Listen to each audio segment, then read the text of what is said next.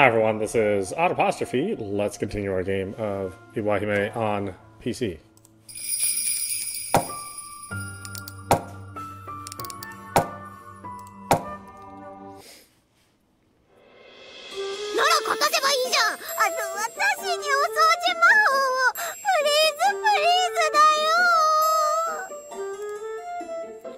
Up through middle school, I had been living a completely different life. When I was in grade school, my hatred of boys ran rampant, and thanks to some bad influences in middle school, I became even worse.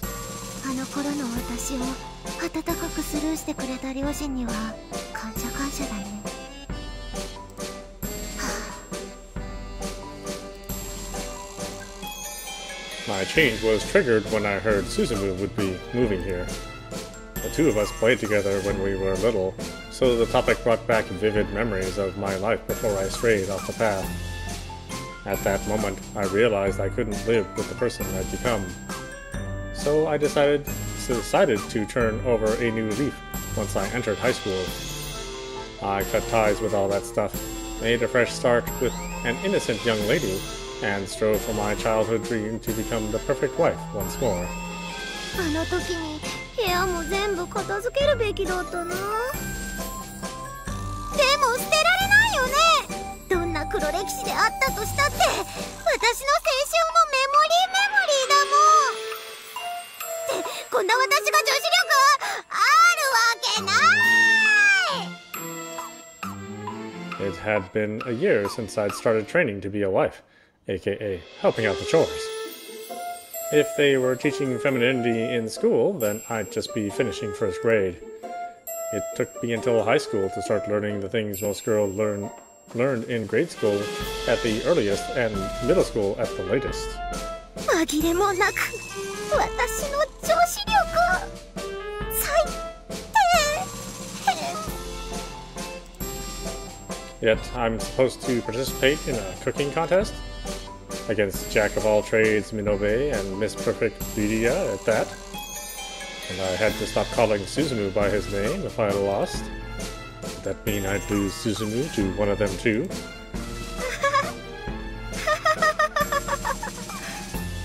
夢だよね。これはきっとドリーム。ゆっくり眠って目覚めれば全て夢の彼方だよね。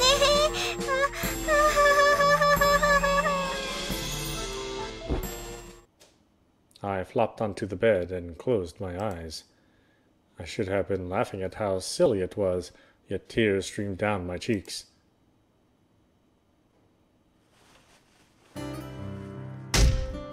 Suzumu was practicing in the backyard again. He would concentrate, practice his form, clear his mind, then punch the tree aplenty. That was his routine every single day. I found it odd at first, but my family and I had grown used to it by this point. 進む、今話しかけても大丈夫？何？ Suzumu lowered his hips and held the pose. It didn't look like much at first, but I could only imagine it took a lot of muscle strength to hold it that long. It wasn't something he was born able to do. It must have become second nature to him after years and years of training. 進むは、その親善武術っていうの？いつから修行してるの？物心がついた時にはもうやってた気がするな。それって小学校より前からってこと？うん。もちろん年相応な内容だったけれどね。なるほどね。進むの強さは一朝一夕じゃないわけだね。 The same could be said for cooking or being a lady. Any kind of skill takes constant effort. There are no shortcuts in this world. I tried acting like a dainty flower on the surface, but on the inside I was still the same rabid beast.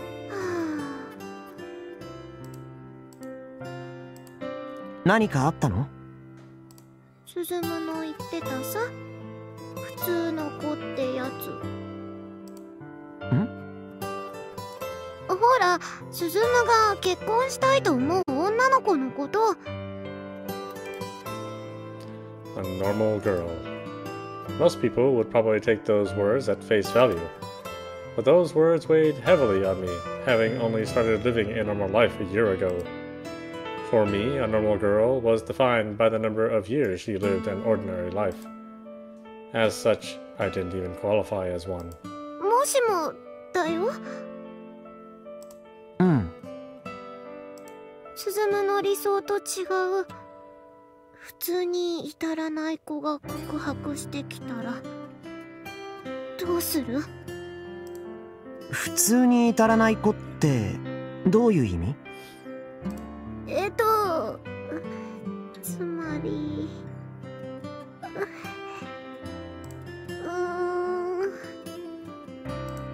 ごめんね、今の質問なし。フォーゲットで。キコちゃんは異性と付き合ったことってある？ないよ。全然ない。一度もない。僕もないよ。だから経験も修行もゼロなんだ。人を愛して結ばれて、そして幸せになるのにも技量がいるんじゃないかなって思うことがあるんだ。人を愛する技量って変な言い方。友達同士だってさ、気遣いってあるよね。だからいつまでも仲良くいられる。親しい仲だからってそれにあぐらをかいてたら喧嘩にもなるし、友情だって終わることもある。I believed love to be an invincible bond that unconditionally bridged all divides between men and women. But Suzumu's point was valid too. A hedge between keeps friendships green, as they say. A slip of the tongue or a single thoughtless action could end both friendships and romances. That wasn't something taught in school. It was something you learned from experience. だから僕たちはたくさんの友達と交流してそれを学んできたんじゃないかな。それと恋人同士も同じだっていうわけ？うん。だから僕はもし女の子に告白を受けたら付き合ってみたいなって思う。そうすることでお互い恋の育み方が学べると思うし、人間も深まると思うんだ。ひょっとしたら相性が合わなくて別れてしまうこともあるかもしれないけど、二人はとても大切な経験を得て次に繋いでいけると思うよ。スズムの恋愛観ってすごいね。そうかな。キコちゃんが言うならそうかもしれないね。Suzumu relaxed and picked a towel off the porch. Just then, Mom came outside and placed out a pot of tea nearby. Man, was I insensitive. I should have been the one to do that. In that sense, Mom would have to be more of an expert than me in these matters. Of course she was. She married Dad and had a daughter, who ended up going down the wrong path at that. She'd made it this far, amassing plenty of experience points in life. I needed more feminine experiences in my life too. ねえ、スズム。何？私がさ、恋の勉強のために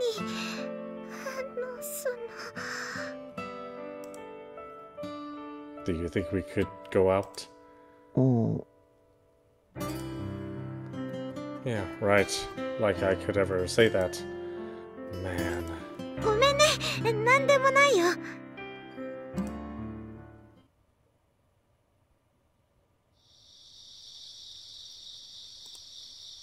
My dream to become the perfect wife.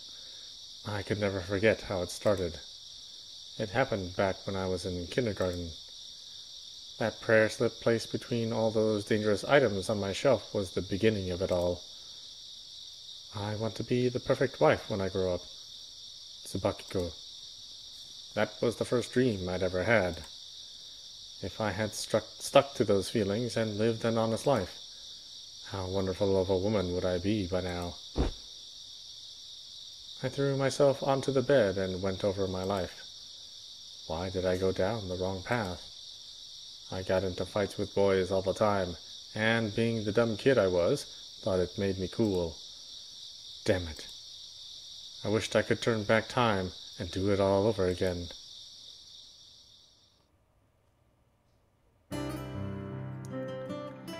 I started to focus on my childhood days. I remember them so well.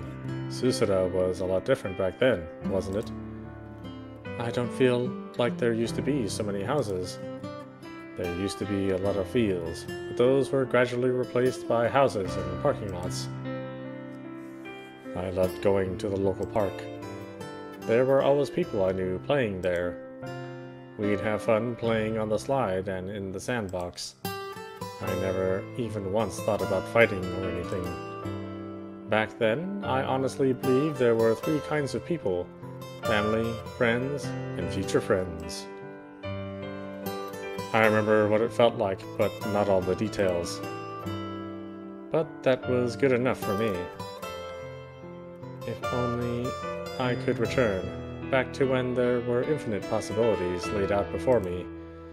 The slide was fun no matter how many times I went down it. I loved making mountains of sand and digging holes. The deeper you dug, the cooler the sand got.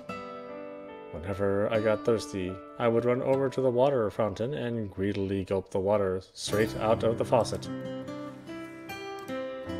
My friends' mothers would be sitting on the benches, smiling and waving at us. I could get along with anyone here, and make friends with them easily, even if we'd only just met or I didn't even know their names. Everyone was nice. There was even this older man who would buy drinks for the kids.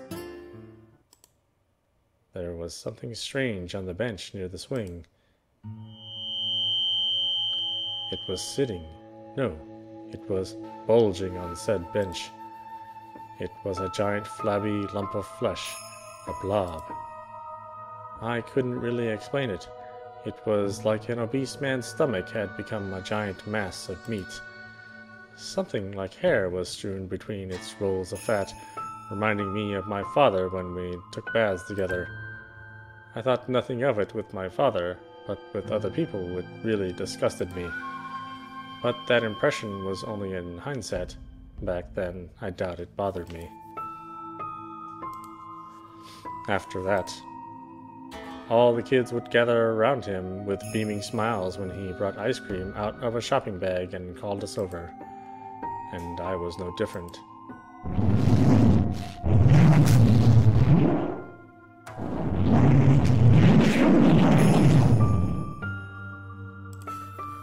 Everyone was crazy for the blob giving away ice cream for free. I was the same. I didn't get to have ice cream much because my parents said it'd give me stomachaches. Just then, the blob reached out its hand as it spoke to me. Nowadays, I would have found that repulsive, but the young me had no such reservations. A slimy, arm-shaped lump emerged from the blob and stroked my cheek. A gooey, sticky thread covered in sweat hung between my cheek and the blob. No, stop it. It's so gross. Yet the young me was happy, engrossed with the blob that always gave me free treats. My chest was growing tighter and tighter. It was struggling to breathe. It was the stench, that reek of a rotten stomach, the rank smell of acidic sweat. I gasped for air. But all I could do was keep watching that scene from an outside perspective, like on a TV show. Just then, the giant blob's eyes met mine. It slithered off the bench with a creeping sound, made its way through the children merrily stuffing their faces with ice cream, and approached me. I was frozen in place. All I could do was watch as that thing wriggled toward me. Meanwhile, the young me just kept licking her popsicle. At that moment, the blob opened its giant mouth as though it was going to eat me alive, which unveiled everything hidden within. Its pungent breath, putrid as a boiling sewer, its tongue covered in warts like a sea cucumber, grimy teeth flicked with yellow spots. It was going to swallow me. No, no, no. All of a sudden, the world was filled with radiant light. The foul blob writhed in pain upon its arrival.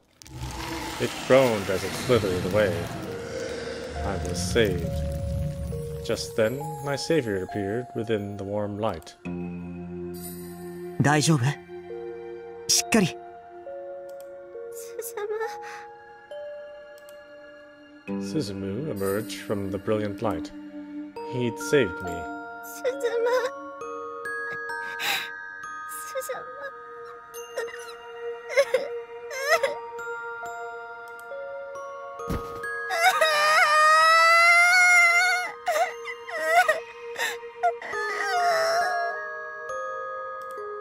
大丈夫だよ。もう何も怖くないよ。怖いのは僕が追い払ったから。ありがとう、スズム。ありがと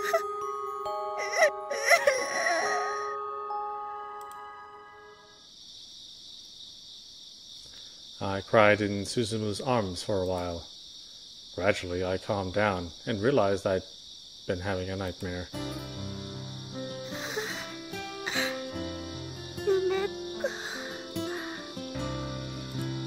嫌な夢だったみたいだね。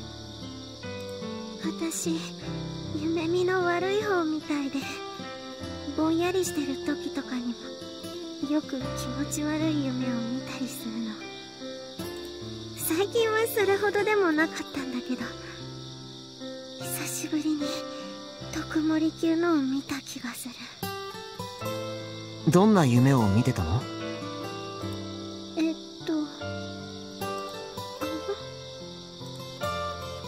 ？Dreams are always so clear when you're having them. Yet when I tried to recall the details, I found they had faded from my brain like melted snow. 忘れちゃった。バカみたいだね。散々うなされておいて、ケロッと忘れちゃうなんて。覚えてて楽しいものじゃないなら、それが一番じゃないかな。そうだね。What happened to me?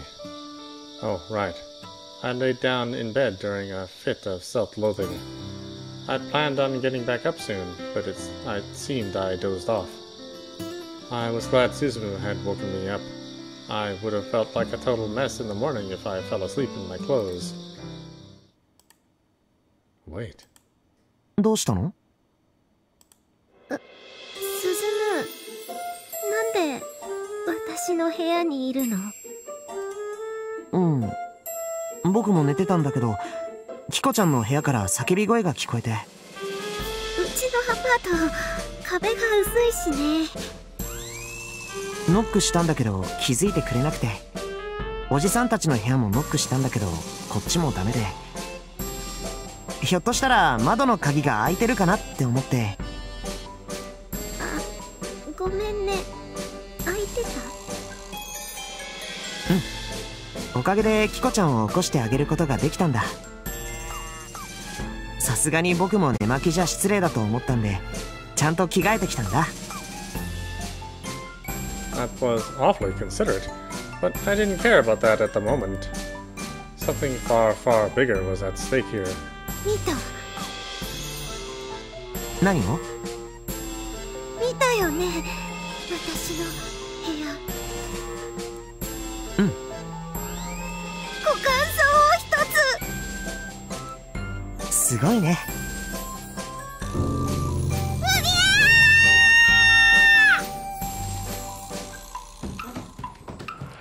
No, no. This is the real nightmare. Wake me up. Please, please. I gripped my head and rolled around in my bed. どうして入った？どうして私の部屋に入った？泥棒に押し入られたのかと思ったし、病気や怪我かもしれなかったし。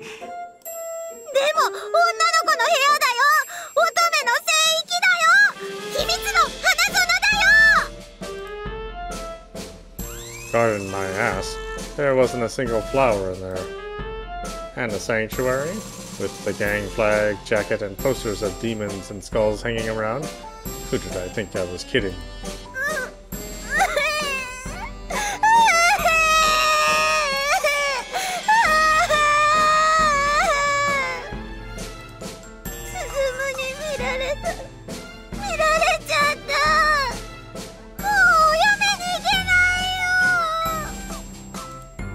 なんかごめん。責任取ってえ、責任取ってよ。私をスズムのお嫁さんにして。 I grabbed Susumu by the collar, my face drenched with sweat and tears. More than anything, I wanted to dig a hole and bury myself in it at the moment. 理由なんか関係ねえんだよ。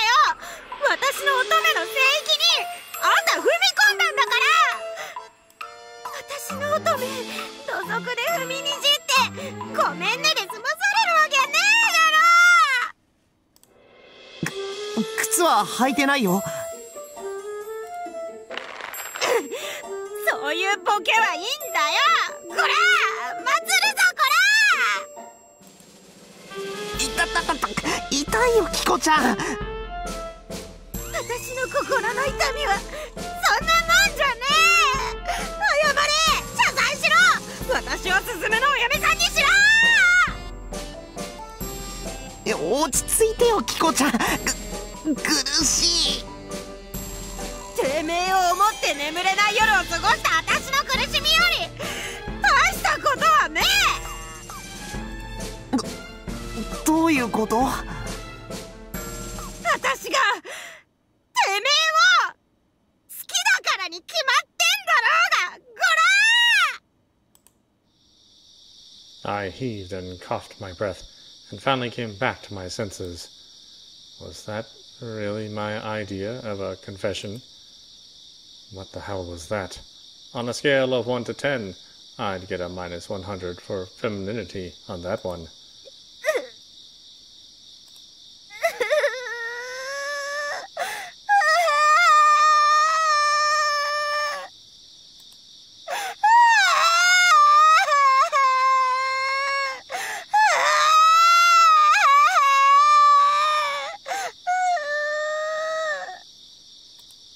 キコちゃん。こん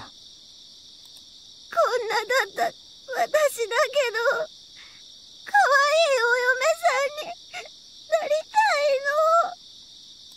私、スズムのお嫁さんになりたいの。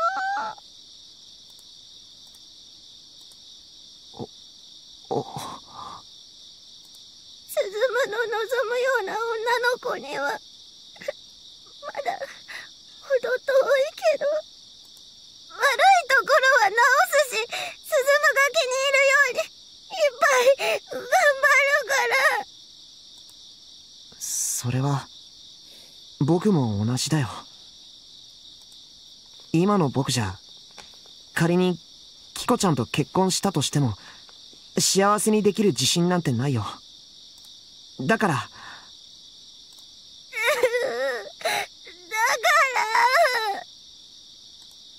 2人で一緒に勉強していこう。それってどういう意味？さすがにキコちゃんを僕のお嫁さんにするなんて約束はまだできないよ。だって僕はまだ未熟だからキコちゃんを幸せにできる自信がない。でもそれはキコちゃんも同じでしょ。だったら2人が互いを幸せにできるかどうか試して、そして学び合わなきゃ。その上で2人が結婚に値するという結論に至ったならそれでいいんじゃないかな。よくわかんない。私バカだからスズムが何を言ってるのかわかんない。ごめんね。僕も実は何を言ってるのかちょっとわかんなくなってる。I looked up to discover Suzumu's cheeks were adorned with a rare red tinge. I was the one who went all crazy, so he was trying to play it cool for me. But I could tell he was just as nervous. That made me happy. It wouldn't be fair to ask any more from him. I sat up straight and bowed my head to Suzumu. ずっと好きでした。私が鈴むのお嫁さんにふさわしいかどうか自信はないけれど、どうか私とお付き合いしてください。悪いところがあったら直します。いいところがあったら頑張ります。だから鈴むの望む女の子になれたら、私を鈴むのお嫁さんにしてください。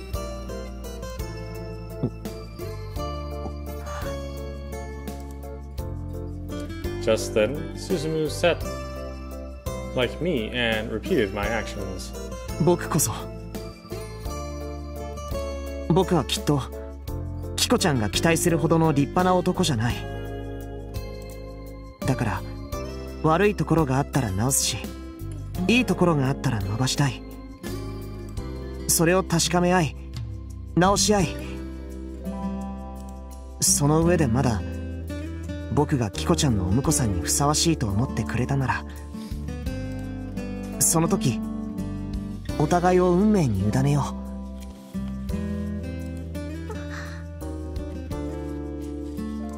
う。なんでそんなに落ち着いてるの？ひょっとして告白されたこと結構ある？そんなわけないよ。ほら、手のひらはびっしょりだよ。Suzumu showed me his palms, which I took into my own. They were warm, and I could tell his heart was beating as fast as mine. 鈴むも緊張してるんだ。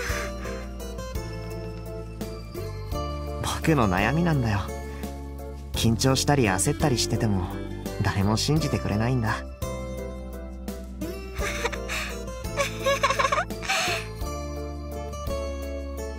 女の子とお付き合いなんかしたことがないからどうすればいいかわからないけど。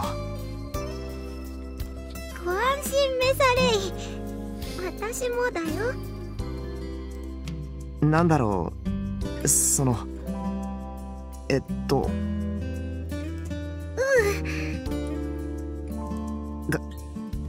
頑張ろう。えいえいおう。We both laughed. I never knew the moonlight shining through the curtains could be so gentle. It illuminated the tinges on our cheeks, revealing our growing embarrassment. Pounding in my chest was so great that I could barely take any more. If we sealed this night with a kiss like a romance novel, our hearts would explode, no doubt about it. So we simply said goodnight to each other, and Suzumu returned to his room. His door was locked, so he said he'd go back through the window. Ending a series of romantic events on that note was so silly I couldn't help but laugh. It was Tsubakiko Harumiya, a junior in high school. And I finally found myself living a normal adolescent life.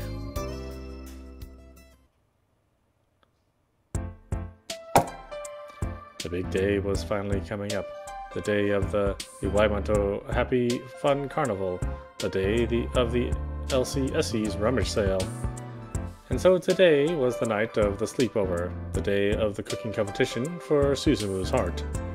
The members gathered at school in the afternoon. We moved the rummage sale goods to a truck belonging to the Shopping Districts Association. Several of the stronger members of the association came to help, so the job went quicker than expected. We finished preparing for tomorrow, leaving us totally free for the rest of the evening. じゃあ、お夕食は期待してるわね。先生ははちょっと野球部の休館対応に行ってくるわ。そろそろお夕飯の支度だね。お互い恨みっこなしだよ。はい、鈴原先輩、熱田先輩、ご敬中願います。女子は家庭科室を使いますので、先輩方は申し訳ありませんが、宿直室で炊飯器の準備をお願いします。オイラたちが料理をするところは見ちゃダメなのだ。誰が作ったかがわからない状態で、先輩に一番おいしいと思ったおかずを選んでもらいます。私も頑張る。じゃあ俺と笹原は宿直室で飯を炊こうぜ。腕が鳴るぜ。炊飯器でご飯を炊くのに腕が鳴るもないもんだけどね。じゃあ夏くん、僕たちもできる限り頑張ろう。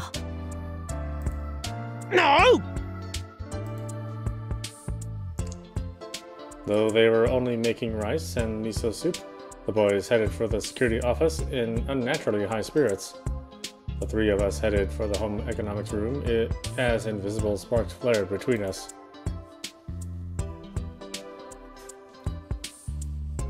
では、ルールを再確認しておきます。オイラたちは青春真っ只中。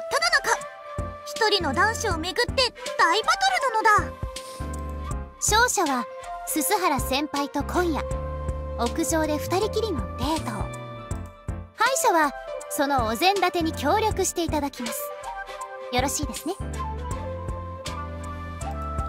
望むところだ。私たち3人でそれぞれ一品ずつを作り、鈴原先輩にどれが一番美味しかったかを決めてもらいます。どれも同じくらい美味しいって言ったら、その時は副審判のナッチーの出番さ。熱田先輩はそういうとこはきっちり白黒つけてくださるでしょうからね。確かに熱田くんならそうだね。春宮先輩が負けた時には、鈴原先輩のことは以後鈴むと呼ぶのは禁止ですからね。私が勝った時は2人は鈴むと2人きりで会うの今後禁止ね。だってリリアちゃんは芸能人としての指導を受けたいんでしょ。2人きりじゃなくても問題ないよね。まあそうですね。見延先輩もね、部活で会う以外は鈴むと会うの禁止。ヒコチーさ、先週と随分態度変わったね。そうかな。そういえばそうですね。先週はどちらかというと日和見な感じだったのに、今日はやる気満々で鈴原先輩を勝ち取ってやるっていう闘志を感じます。わかっちゃったぞ。オイラたちにスズムンを取られるかもって思ったら、短すぎて気づかなかったスズムンへの思いに気づいちゃったんだな。ぎっくり。なるほど。でもそういう潔さ敬服しますよ。そうでなくっては。We each began setting up our cooking stations. We had all brought the ingredients in our spare time, and so we took them out of the fridge. ヒコチーは豚のひき肉か。ハンバーグかな。 Oh no, she figured it out from the ingredients alone. 決めつけは早計です。餃子かもしれないし、麻婆豆腐もありえますね。そぼろを作れば応用も効きますし。You could use minced pork for more than hamburger steak. Oh god, my lady credentials were at an all-time low. リリアちゃんは牛肉？豚肉です。この大きさで牛肉だったら予算オーバーしちゃいますよ。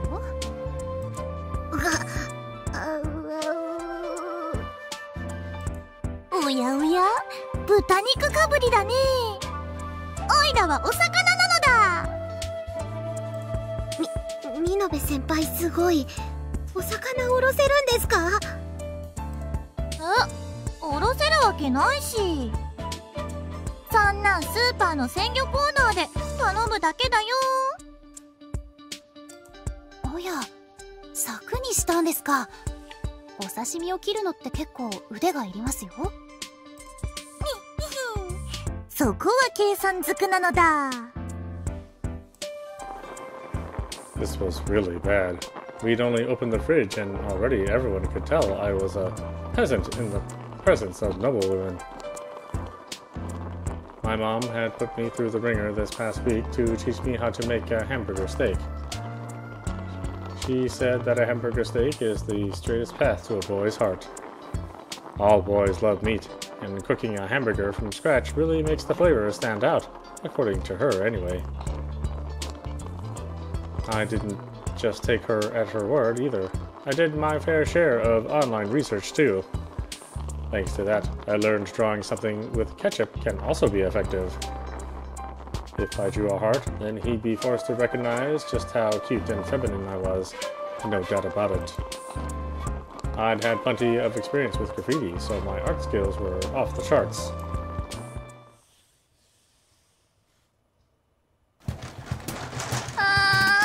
いい匂いね。私もトエちゃんももうお腹がグーグーよ。黒髪さんも来てくれたんだ。6時間遅刻した。まあ岩井本神社からここまでは飛行機でもそのくらいかかるしね。万一熱田先輩でも判定ができなかった場合は先生と黒髪先輩にも判定してもらいましょう。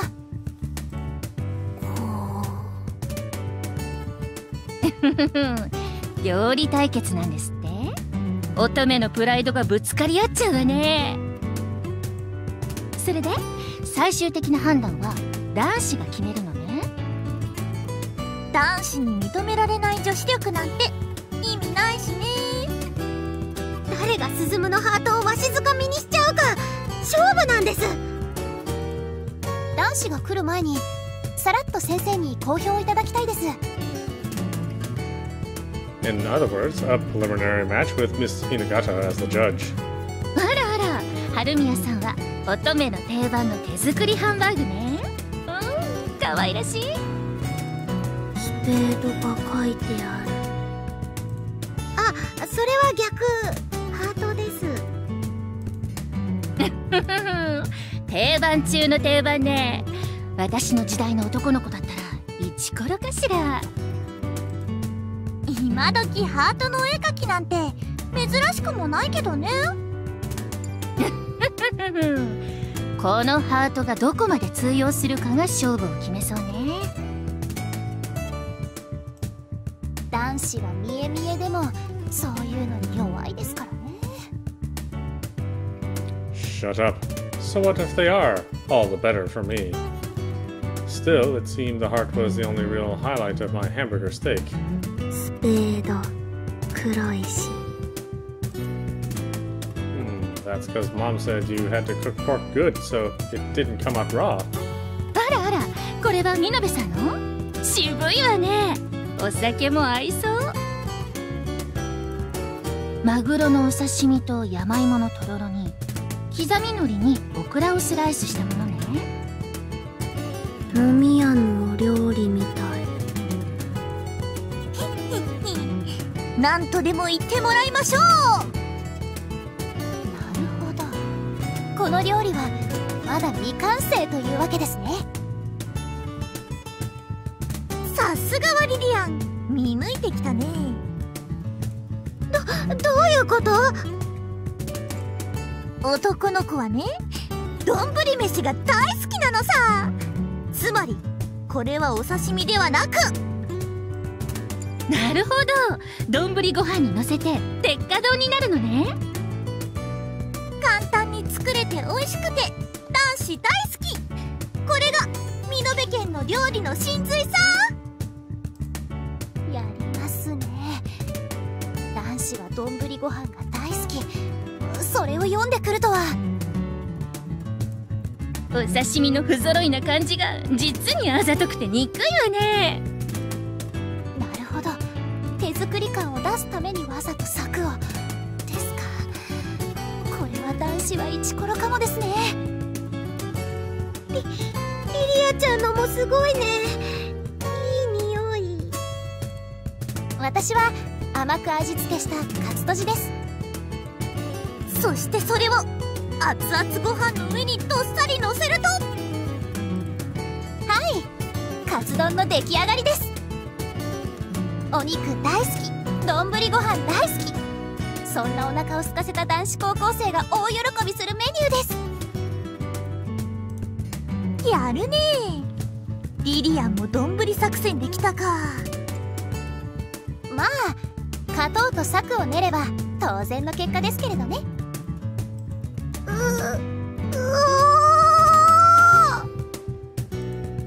これは甲乙がつけがたい勝負になるわ。魚と肉の好みの勝負になるわね。The way Miss Hinagata said that implied that my own chances were next to none. I knew it. I knew I couldn't win. But even if I lost, I'd already confessed to Suzumu. But what did that night mean to him anyway? The truth was, not much had changed between us since the day I confessed. It was kind of embarrassing, so we kept on acting the same as always. I was pretty sure Suzumu had accepted my confession though. So, even if I lost, we were already a couple, right? But Minobe was clever, while Rydia was relentless. If one of them got him alone on the roof, they might very well make something happen. Oh God. I'll live an honest life from now on, so please grant me a miracle.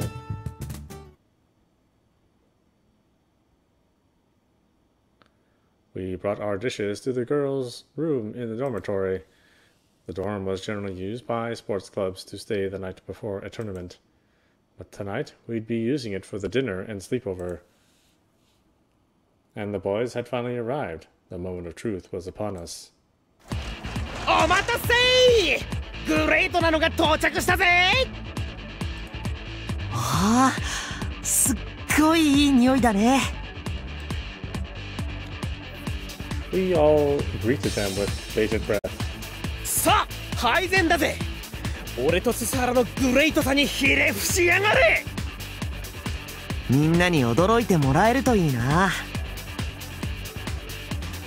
ご飯炊くだけで大げさだね。炊飯器で美味しくご飯を炊くのもちょっとしたコツとかありますし。お味噌汁も男子の担当だったかしら。そっちも楽しみね。すずむがお味噌汁を作ったの？僕と夏くんの合作だよ。お互い頑張ったんだ。それにしてもススハラ、さすがはグレートな男。正直なところ、料理の腕で俺にかなう男がいるとは思わなかったぜ。ただの白いご飯とお味噌汁で随分と熱血だね。あ？誰がただのご飯だって？ただご飯とお味噌汁を作るだけじゃつまらないと思って。なになに、素敵な配膳台車が入ってきたわよ。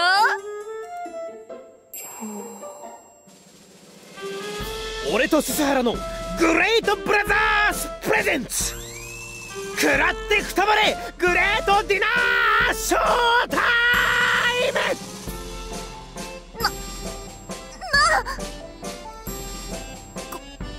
このエスニックな香辛料の匂いは。